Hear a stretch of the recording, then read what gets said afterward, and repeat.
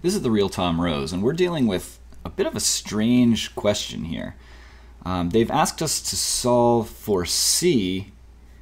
So they say, what is the value of C? But it's in an interesting condition. It's when the roots of the equation are 5 and 3. And the weirdest part of this is the term roots, which is not a term that you hear very often.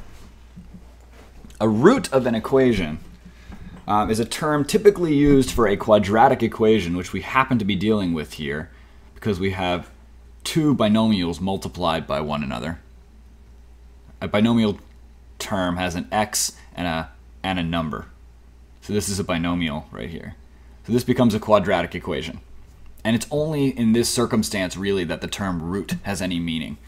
So it's a pretty specific case that this word applies. Now, a root of an equation is simply the condition where plugging a number in for x yields a value of 0. So when they say it's a root, what they mean is this equation, 4 times x minus 5 times x minus 3 equals 0.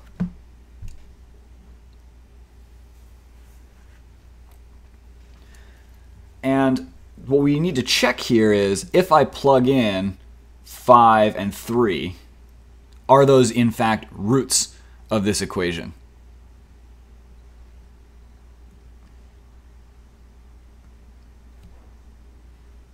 So let's try plugging them in and see what happens. If I plug in 5 for 0, we get 4 to the 5 minus 5 times 5 minus 3. Or 4 times 0 times 2, which is equal to 0. So is 5 a root? Yes. Let's try plugging in 3 to see if that's a root. So I'm going to plug in 3 for x. 4 times 5 minus 3. Sorry, that should be 3 minus 5 times 3 minus 3. And we'll end up with 4 times negative 2 times 0, which is equal to 0. So is 3 a root? Yes.